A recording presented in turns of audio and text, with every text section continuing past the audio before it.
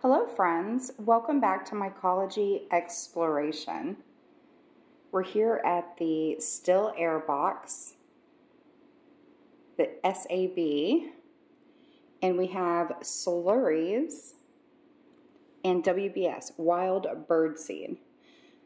These came out of the pressure cooker last night. They cooled overnight. All we need to do is take the foil off. And we have syringe ports. We modded the top for not only syringes, but for the air exchange. I wanted to show you the slurries. This is something new, and we've done a few videos showing you the process as we were creating them. And again, I want to share this tip that if you're able to put your still air box, the armholes against the wall, less air will get in. And then I use paper towels here. So what I do is I fumigate, and we use 91% alcohol in a spray bottle. I have a glass spray bottle.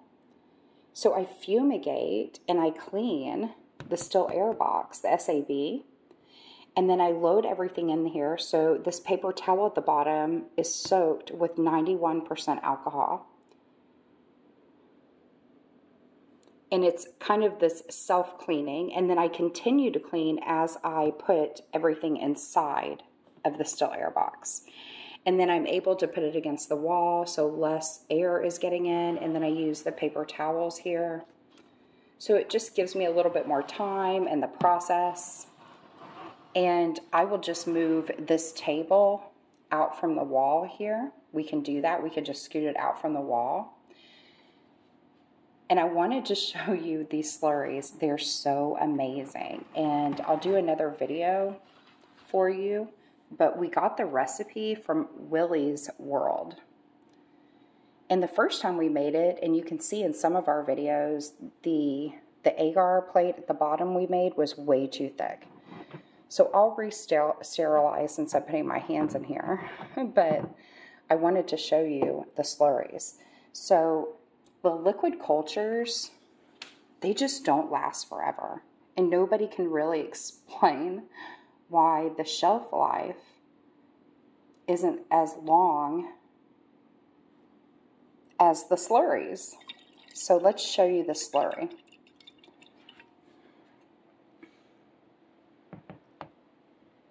The slurry has, you start with a little agar dish plate in the bottom of this big jar. And we have a video on that. And again, I'll do another one for you if you would like.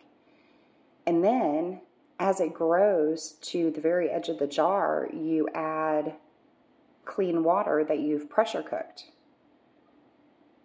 So you've got an agar dish in the bottom, and then you'll add the clean water, and you add 200 milliliters at a time so that you can stir it, and it'll break up the agar.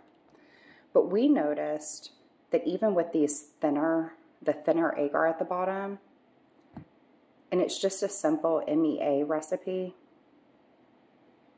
that it didn't completely break up, but that's okay. And it's so clean. It's so clean. Even with the big chunks of agar in there, it's so perfect. There we go. Now you can really see. Look at that mycelium. And it's clean. There's no contamination. We noticed with our LCs, and I'll do a video for you, they get really dark over time.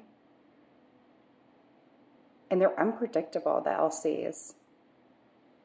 Some LCs have lasted a while and some have just not.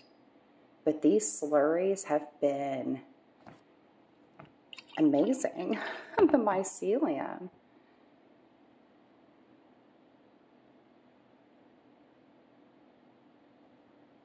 It's working just like this. So this is a slurry. We're going to be putting the slurry into the WBS today, into these 6 jars.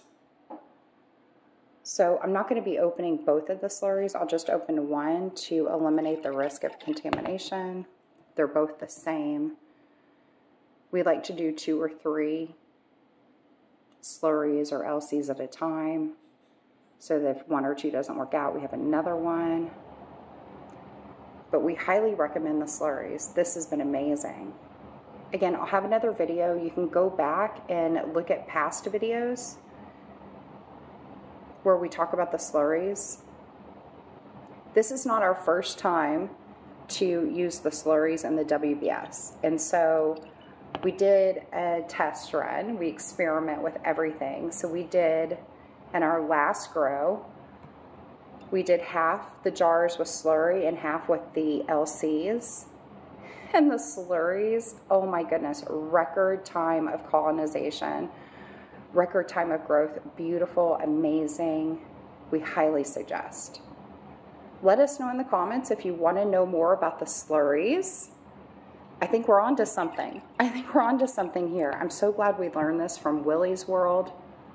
Again, you can go watch his video on this and grab his recipe. And then we'll be sharing how we modified ours. And we don't have oxygen or any kind of modded lids on these either. So the first go around, we modded lids for oxygen, air exchange, and it did not work out. It was really coming out of the modded lid when we were